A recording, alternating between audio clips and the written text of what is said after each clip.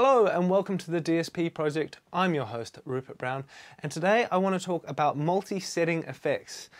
In particular, having each clip inside of a channel have its own unique set of settings for one instance of an effect. Now, what got me thinking about this is I've started thinking about a new live set, and I like using the beat repeater function. It's a lot of fun to use live.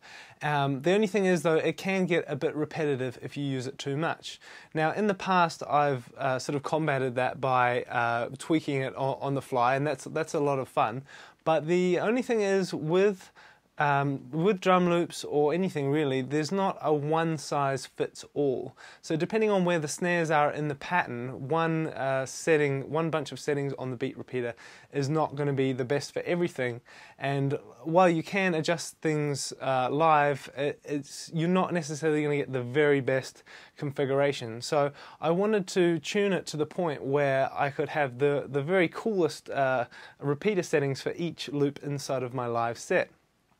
Now, my initial approach to this was to use an effects rack and throw in a bunch of beat repeats, and while that does work, you may end up with 16 plus units all doing essentially the same thing, and 16 instances of the effect is going to use up a lot of CPU and just didn't seem like the smartest way of doing things. So I will show you a way to use one unit and have a completely different set of settings for each clip. But I will warn that it does seem, it's not that intuitive. It's a bit of a clunky way of doing things, I admit that. But it does work, and I think if you do put the time into your live sets and sort of have it really well configured, then that's all going to pay off come showtime. So let's have a look how it's done. Right, so we have a blank Ableton live set. I've just thrown in 2 drum loops. They're quite different, so they sound like this. So one's kind of a fast jazzy thing, the other's kind of a slow hip hop thing. I'll start off by throwing in a beat repeat. I'm actually going to throw in 2 beat repeats, and I'm going to label this one on the left, so Command R, call this test. Now the unit on the left is what we're going to use to find the repeat settings that we want for each clip, and then the unit on the right is going to be the repeater that's going to stay in the set that will be used later on. Change the settings on this right repeater to sort of a blank, let's say 1 bar, 1 bar 0, 1 bar 0, 100%, 1 bar 0, 0. And I'm going to set the chance to 0%. So the chance is, what is the chance the beat repeater is going to kick in and do its thing? So by setting it at 0, it now bypasses this particular beat repeater. Now I'm going to use the test unit now to find some settings that I like for this first clip.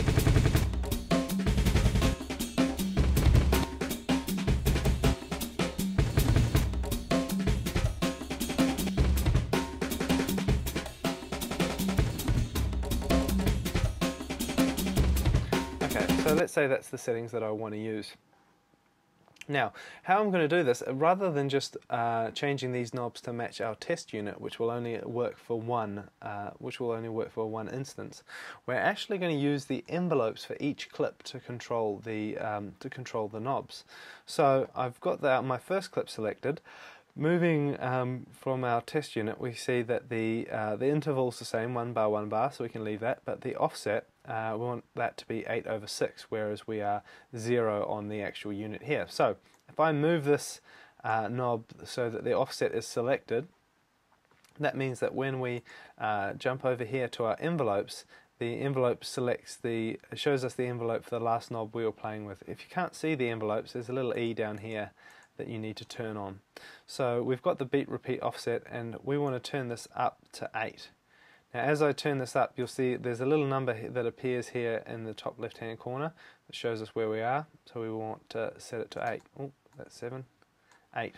So now if we jump back over, we see under the offset that while the little knob is at the bottom and the offset is shown as 0, there's actually the orange ring here shows us that the envelope is actually taking us to where we want to be, that matches the same as our test unit. The gate we need to move down to minus 8/16.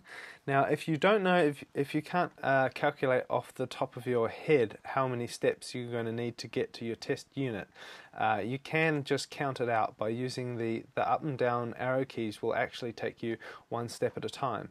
So I know I need to get over 8/16. So I select this gate unit and push the down arrow and count as I go. 1, 2, 3, 4, 5, 6, 7, 8. So I know that I now need to go down 8 steps from one bar to get to where we need to be. So we tab over, we drag down 8 steps, and again we can see from our little orange ring here that the envelope is bringing us to where we need to be. So even though that these are now on 1 bar settings, this repeat unit will actually perform the same as our test unit. So we'll just give that a quick test. So this is the test unit. And now we engage the repeat unit.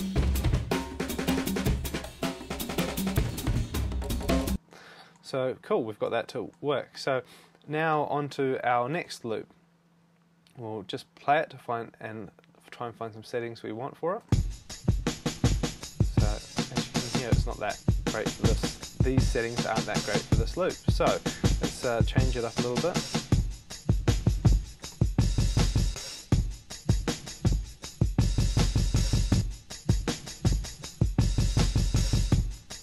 Drop it up a bit more.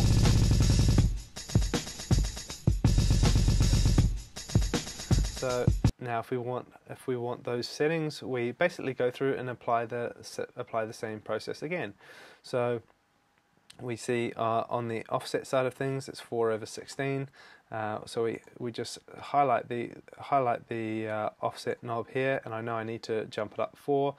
Tab over and pull this up to 4, and you'll see that our offset is now here. So once we've gone through, I won't go through and do that because we'll be here all day. This has probably gone on long enough as it is. But once we've got that set, if you now watch this offset knob, at least, we'll demonstrate what we've achieved. So you can see that that little orange bar jumps around as our envelopes tell the beat repeater what settings it needs to be using. Now, the way I use a beat repeater on a live set is I like to be able to just punch it in and out when I want it. Now, a tip on that is, originally I used to map a MIDI control to the on-off button here to turn it on and off, but I found you can get some slight sort of clips and sort of undesirable noises by turning the unit on and off. What I found to be a lot more efficient is actually mapping to the chance knob, so that the beat repeater is always on, and by hitting your MIDI knob it will engage it to 100%, and then it will give you your nice stutter that you want, and then you can take it in and out as you please. So I recommend for punching beat repeat in and out that you map to the chance knob, not to the on and off button. So that's how I did it. Now, as I said, I will admit it is a bit of a clunky way of doing things, but it does seem to get the job done. If you can think of a better way and could share a bit more light on this technique, then please head down to our website, theDSPproject.com, and share that with all of us. But as far as I can see, that is the best way to get that result. While you're at our website, you can also subscribe and make sure you don't miss out on any new episodes. And finally, you can email me direct at inbox@theDSPproject.com if you've got a question about Ableton Live, or maybe you just want to talk about robots. That's all we've got time for today. Join me next time where we will be talking about something else.